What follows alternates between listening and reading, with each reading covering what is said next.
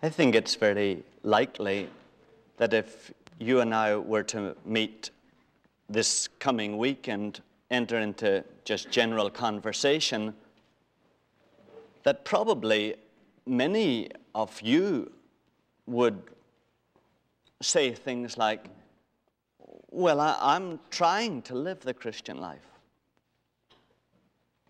I'm trying to be a good Christian. Now, isn't that true? That I think you've probably even used that phrase, some of us here. We've talked with someone whom we know is interested in Jesus too, and we've said that kind of thing. We don't want to appear too holy or too saintly or too religious, and so we tend to say, well, I am trying to live the Christian life. Or maybe we feel we don't quite measure up to perhaps what they think a real Christian is, so we use that kind of wording. Well, I'm doing my best to be the kind of Christian that God wants me to be. And you know, it's like saying, well, I'm trying to be an Irishman. Well, I'm trying to be a good Irishman. I'm really American, but I'm trying to be a good Irishman. Well, I'm doing the best to be the best kind of man that God wants an Irishman to be. You know, it's a bit like that. Because all the trying in the world won't make you a Spaniard if you're not a Spaniard. Won't make you a Venezuelan if you're not a Venezuelan. All the trying in the world won't make you an American if you're not an American. Unless you're born a Spaniard, unless you're born an Irishman, unless you're born an American, all you can do is imitate the characteristics of those people. That's the only place that trying will ever get you. You know that's what we've been sharing over these past weeks. That's what nominal Christians do. They try to be Christians. And they try to become part of the Christian community so that perhaps God will accept them along with the crowd. Or they try to believe what Christians believe. Or they try even to do what Christians do. But all the trying in the world will not make you a child of God unless you're born a child of God. All the trying in the world will only result in you being outwardly like a Christian, but not inwardly. And really what we've been saying is, becoming a Christian, or becoming a child of God, or coming into a personal relationship with the person who has made us all here, is not a matter of trying. It's not a matter of trying to do what human beings can do. It's a matter of God doing what He has promised to do. And really, that's the only way you can ever become a child of God.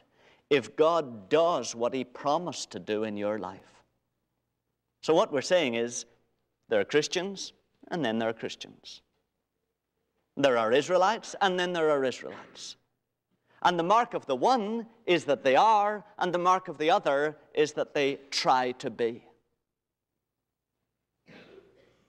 And you remember we used the example that Paul gives here about Abraham, how God promised Abraham thousands and thousands of descendants.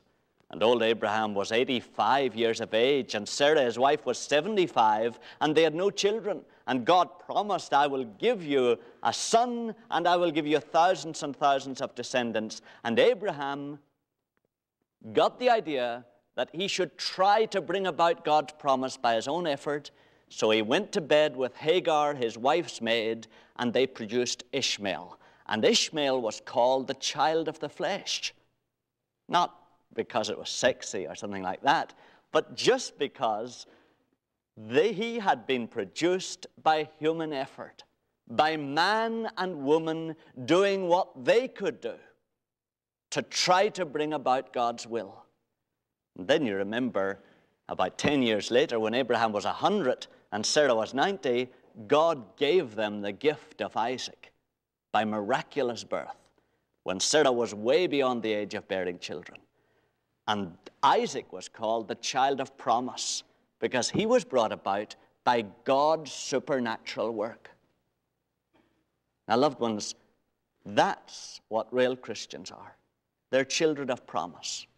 They're children who have come about not by their own efforts, not by trying hard to do what God wanted them to do, but by God doing a supernatural work in them.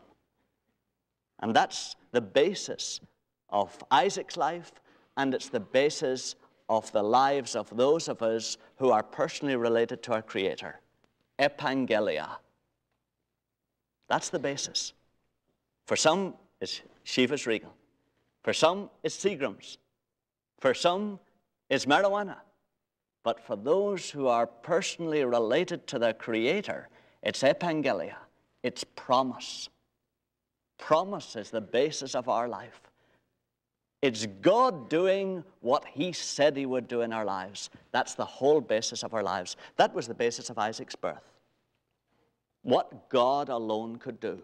You can see that, loved ones, if you look at Hebrews chapter 11. Hebrews 11 and verse 11. It's page 1051. Hebrews 11 and verse 11.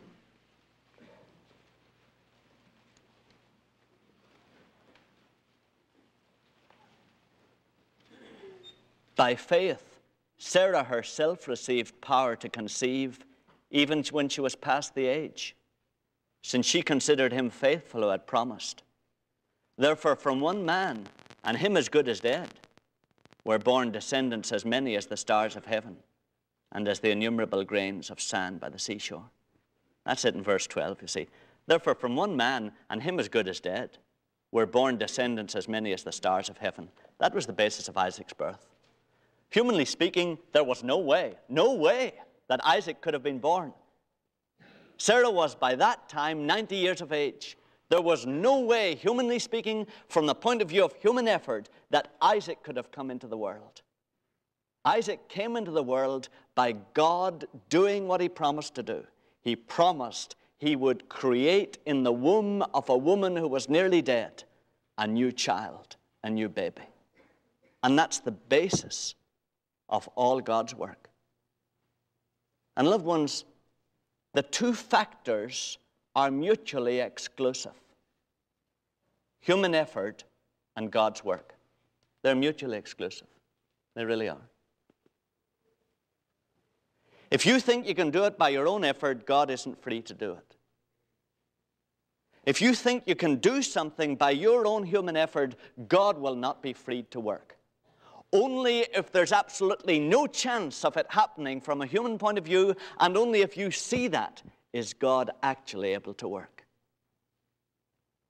Now, here's why I think a lot of us end up nominal Christians. I'll tell you.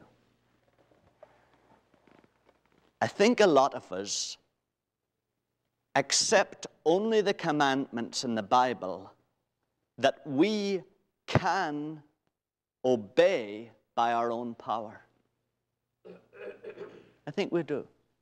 I think a lot of us accept only the commandments in this book that we can obey by our own power. Now, in other words, look at Matthew 5.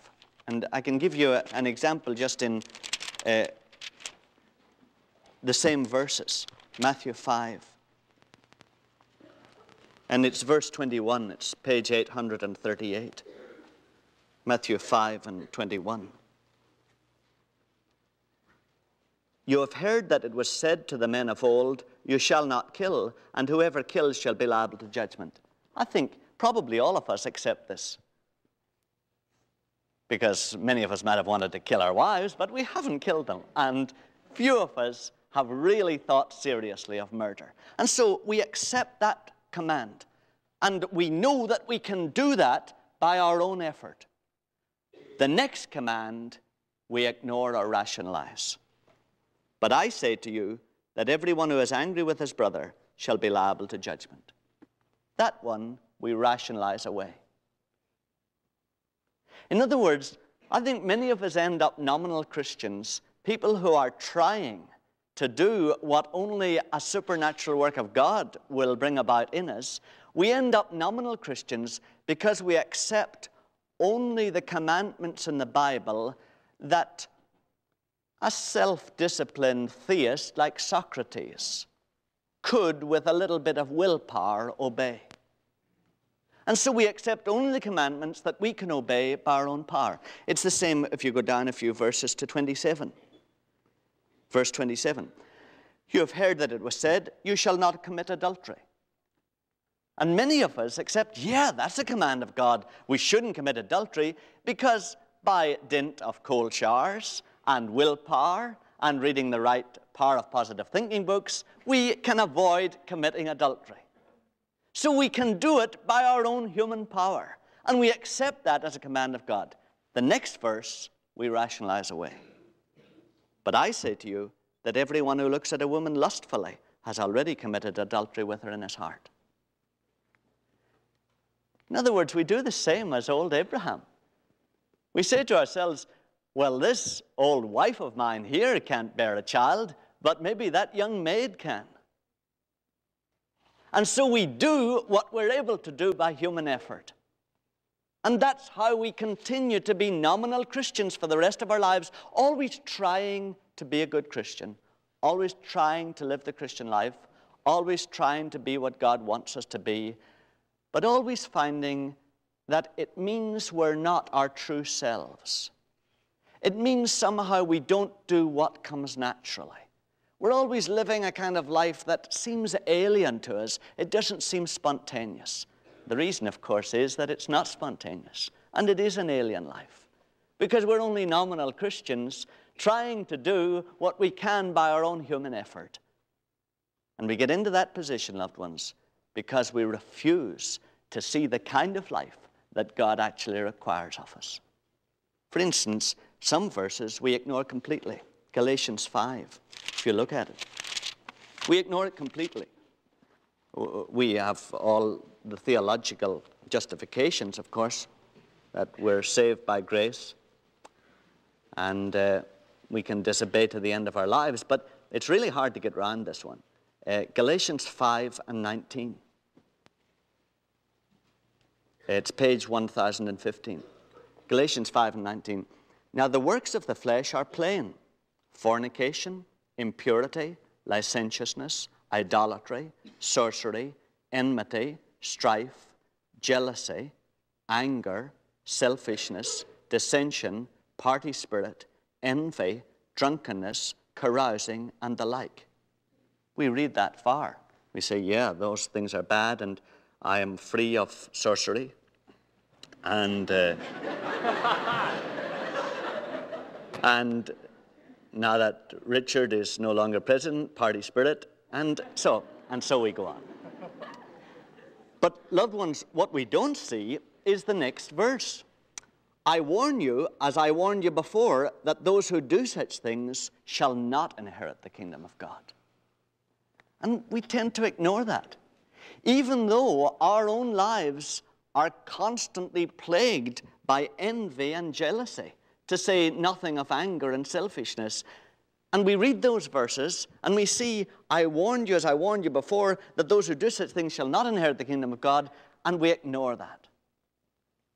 I think that's how many of us remain nominal Christians. Because, loved ones, the only way to become a child of God is to see that on your own you cannot do it. The only way is to see that this is impossible. Sarah is 90. I cannot have a child by this woman through my own human effort or through her human effort. By my own human effort, I cannot be free from anger and selfishness and envy and jealousy. I cannot. I cannot come to a place where I no longer lust after a woman after her in my heart. I cannot come to a place where I can avoid anger at all times. I cannot by my own power produce this kind of life. And that's the beginning of wisdom.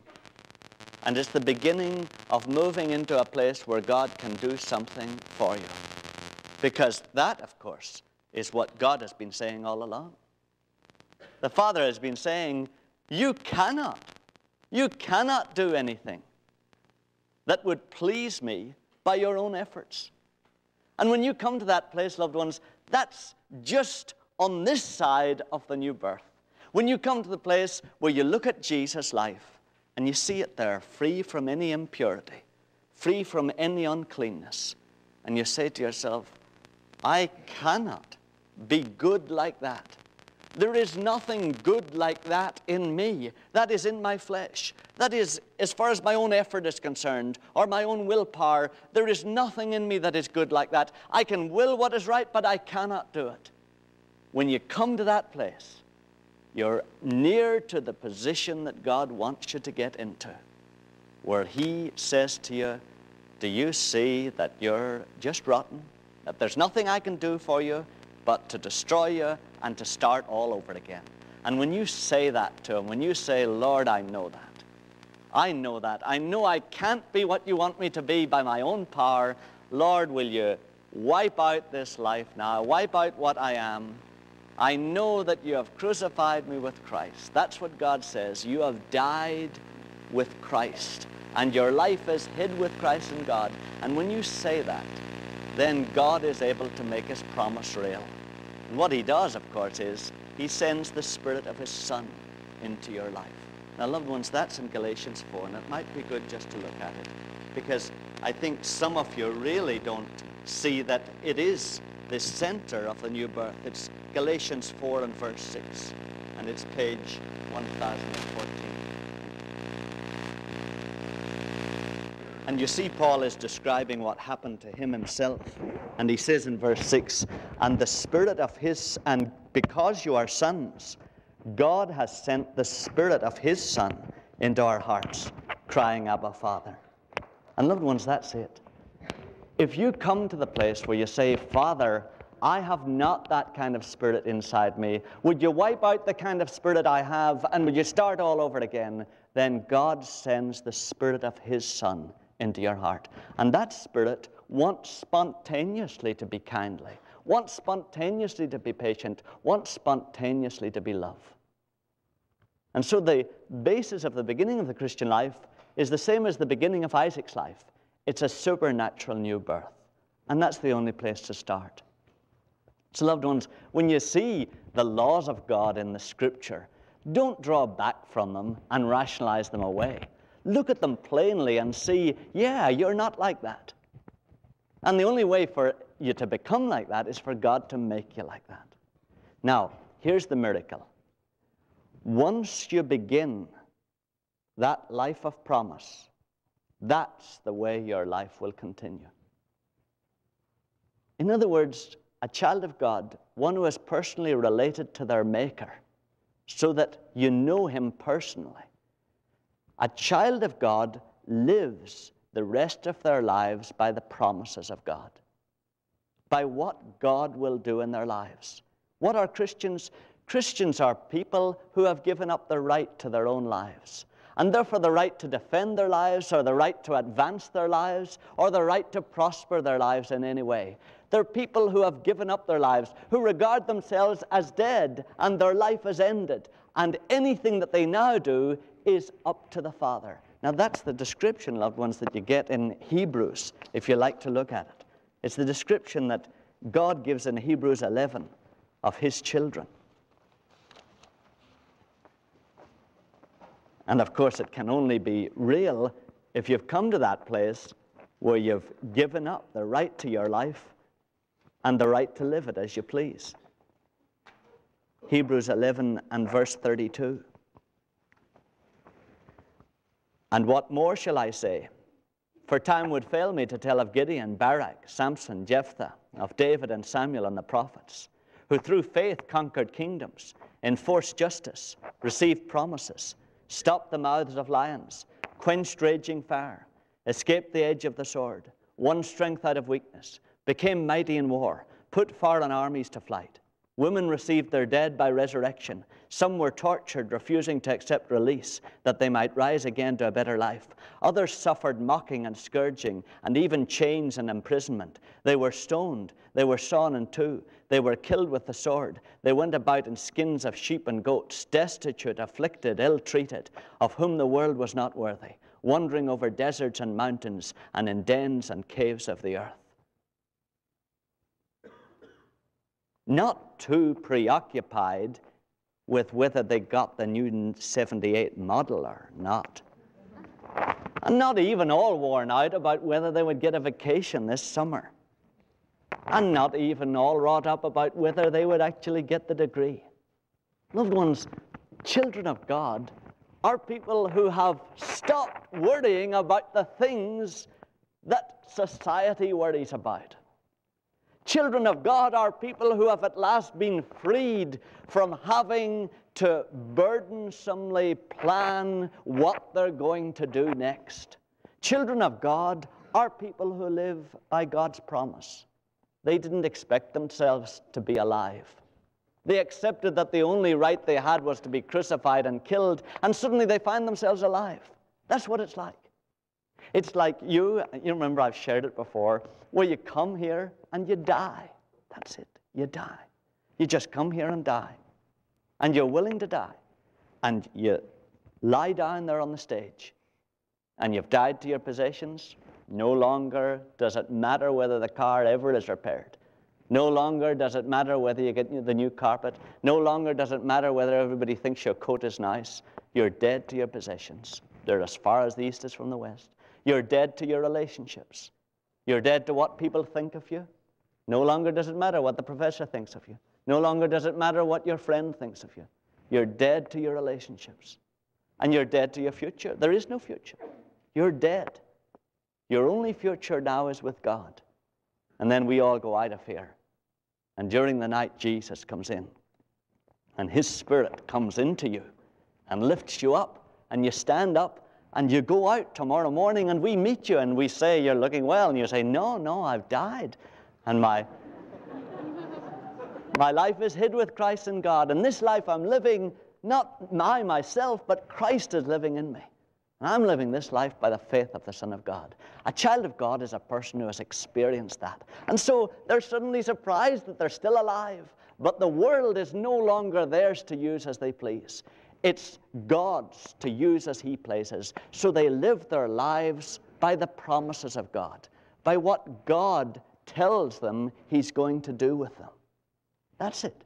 It's not that they're passive people. They're very active people, but they're active in response to God's directions. It's not that they don't take initiative, but they only take initiative as God's Spirit inside them directs them.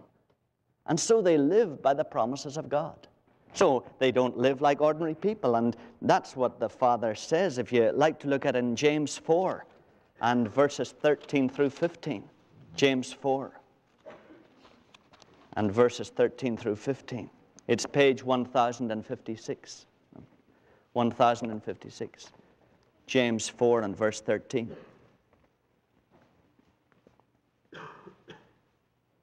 Come now, you who say, today or tomorrow we will go into such and such a town and spend a year there and trade and get gain, whereas you do not know about tomorrow.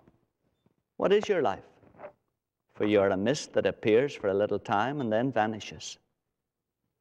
Instead, you ought to say, if the Lord wills, we shall live, and we shall do this or that. People who are related to the Creator don't live that way. They don't say today or tomorrow we will go into such and such a town and spend a year there and trade and get gain, because we don't know about tomorrow. And we know we're only a mist that passes. And we only do what the Father tells us to do. And so we live by His promises, not by what He promises. We're not all caught up with what He promises. We're caught up with his promises. We know that he has a plan for us here in this life, and we're caught up with his faithfulness, that he'll do what he put us here to do. So we're caught up with his promises and his faithfulness to his promises, not what he promised. Do you see that? Children of God are not caught up with what God promises, but with his promises. You can see it with Abraham and Isaac. God promised Abraham and Isaac descendants as the sand upon the seashore. And they saw that that was what he was bringing about when he miraculously created Isaac in the womb of a woman who was 90 years of age. And so they saw the promise was being fulfilled. And then the incredible thing happened. And you'll find it in Genesis 22. Genesis 22. So they were excited, because it seemed, we can see how God is going to bring this about. And then Genesis 22, the unthinkable, really. Page 16 it is.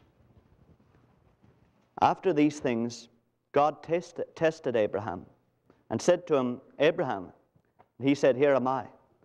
He said, take your son, your only son Isaac, whom you love, and go to the land of Moriah, and offer him there as a burnt offering upon one of the mountains of which I shall tell you. Of course, it was unthinkable, because this was the son that they believed God was going to use to fulfill his promise. But you see, they weren't caught up with what God had promised, but they were caught up with God's faithfulness to fulfill his promises, and that he would undoubtedly do that in his way. So Abraham rose early in the morning, saddled his ass, and took 2 of his young men with him, and his son Isaac. And he cut the wood for the burnt offering, and arose and went to the place of which God had told him. On the 3rd day, Abraham lifted up his eyes and saw the place afar off. Then Abraham said to his young men, stay here with the ass. I and the lad will go yonder and worship, and come again to you. And Abraham took the wood of the burnt offering, and laid it on Isaac his son. And he took in his hand the fire and the knife. So they went both of them together. And Isaac said to his father, Abraham, my father. And he said, here am I, my son. He said, behold the fire and the wood, but where is the lamb for a burnt offering? Abraham said, God will provide himself the lamb for a burnt offering, my son. So they went both of them together. That's the way God's children operate. They have such complete faith that their Father will fulfill his promise, that even when the appearances seem utterly contradictory to the possibility of that promise being fulfilled, they continue to move as God had guided them, because they are utterly convinced that he will fulfill his promise. He will find some way to bring it about. And you notice, all Isaac said is, behold the fire and the wood, but where is the lamb for a burnt offering? And he didn't protest. When God answered through Abraham, God will provide, Isaac accepted. That's the way God's children operate, because the spirit of his son is in them. And that spirit soars above the jeers of the Roman soldiers and the insults of the crowd, and that spirit sees the Father up there waiting for him, and that spirit cries out, Father, into thy hands I commit my spirit. And that's the spirit that moves in God's children.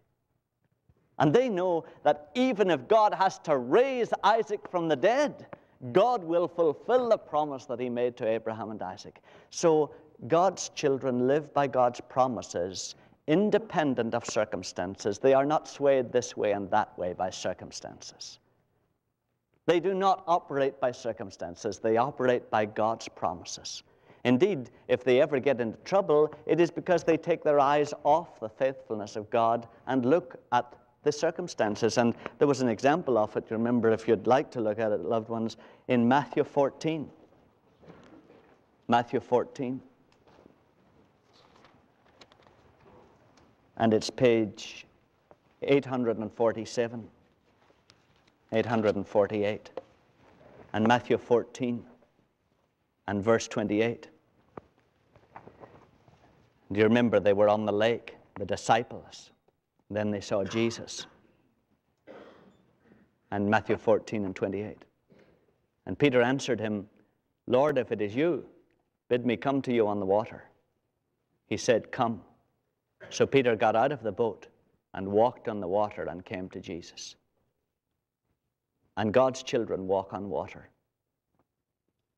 They walk by God's promises.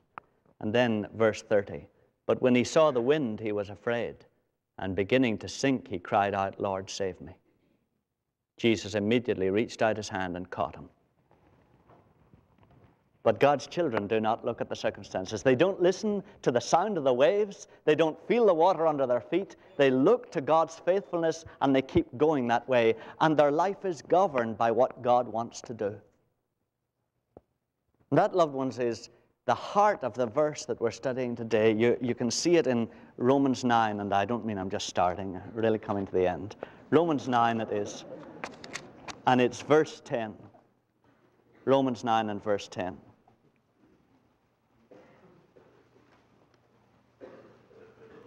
And it's page 984. And not only so, but also when Rebekah had conceived children by one man, our forefather Isaac. How did Isaac get Rebekah?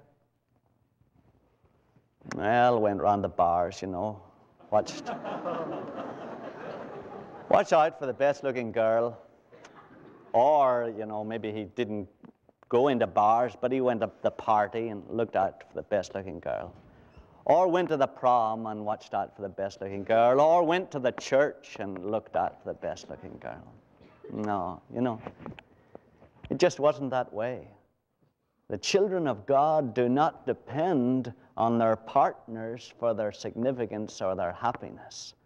And so they're free at last to go only by God's promises, and they depend on God completely that he will fulfill his promise. And that's what God has promised to do in regard to marriage. God has promised that he has a person for you, and that he will lead you to that person. And you don't need to worry. You don't need to look at circumstances and say, oh, I'm 35 and I haven't found that person yet. You don't need to look at that. God will keep his promise to you as he kept his promise to Isaac. And that's how Isaac got his girl, Rebekah. Abraham sent a servant out to find a wife for Isaac. And you remember the servant came to the well. In fact, if you look at it, we could just read it and it might reassure those of us who are 35. Genesis 24 and verse 42. Genesis 24 and verse 42, and it's page 19. Genesis 24 and verse 42, and it's Abraham's servant telling the story. Verse 42 of Genesis 24. I came today to the spring and said, O Lord, the God of my master Abraham, if now thou wilt prosper the way which I go, behold, I am standing by the spring of water. Let the young woman who comes out to draw, to whom I shall say, pray, give me a little water from your jar to drink, and it will say to me, drink, and I will draw for your camels also. Let her be the woman whom the Lord has appointed for my master's son. Behold, I had done speaking in my heart. Before I had done speaking in my heart, behold, Rebekah came out with her water jar on her shoulder, and she went down to the spring and drew. I said to her, pray, let me drink. She quickly let down her jar from her shoulder and said, drink, and I will give your camels drink also. So I drank, and she gave the camels drink also. Then I asked her, whose daughter are you? She said, the daughter of Bethuel, Nahor's son, whom Milcah bore to him. So I put the ring on her nose and the bracelets on her arms. Then I bowed my head and worshipped the Lord, and blessed the Lord, the God of my master Abraham, who had led me by the right way to take the daughter of my master's kinsman for his son. And then in verse 50, then Laban and Bethuel answered, the thing comes from the Lord. We cannot speak to you bad or good. Behold, Rebekah is before you. Take her and go, and let her be the wife of your master's son, as the Lord has spoken. That's the way God's children operate. They go by God's promises, and God has promised that he will prepare the way before each of us here in this room. And he will deal with us in regard to our marriages, in regard to our jobs, in regard to our futures, in regard to all those things to which we have died, but to which society looks for its security and significance and happiness. God will be faithful to us, and God will keep his promises. And loved ones, we are people who live by God's promises. And that's the way we live. Not by our own hopes, not by our own wishes, not by our own attempts to do what we can in this life. But we ask the Father, Lord, What do you want to do with our lives? And then when he tells us, we rest in complete assurance that he will bring those things about. And he will. I would encourage any of you who have not stepped out on the promise of God in regard to healing to come tonight. We'll have a healing service after the evening service up in the lounge. And if any of you have never grasped God's hand in regard to his promise about healing, then I ask you to come and grasp it tonight, and we'll anoint you with oil and move into belief for healing of your sickness. But it's the same with all the things. How many of us here are caught in all kinds of problems in our jobs and our families and our marriages and our romantic relationships? Loved ones, God expects you to live by his promises. And he has promised that he will see you through these things. And he expects you to live of his promises and not the circumstances. So I pray that you'll begin to do that and start right at that miraculous birth. Give up trying to do the thing yourself and trust him to do it. Let us pray. Dear Father, we see that you intend us to live by your power and not by our own. And Lord, we produce such a poor imitation of what you have in mind for us when we try to do things by our own power. Lord, we would accept that we cannot. We cannot be free from anger or envy or jealousy ourselves. Lord, we see that there's nothing to be done but for us to die with Jesus. And then will you bring to life in us your Spirit that automatically and spontaneously lives as you want, so that we may begin this exciting supernatural life of living by the promises of our Father and seeing them fulfilled. We ask this, Lord, so that you'll be pleased with us and so that we will fulfill the purpose that you put us here to fulfill. And now the grace of our Lord Jesus and the love of God and the fellowship of the Holy Spirit be with each one of us, now and evermore. Amen.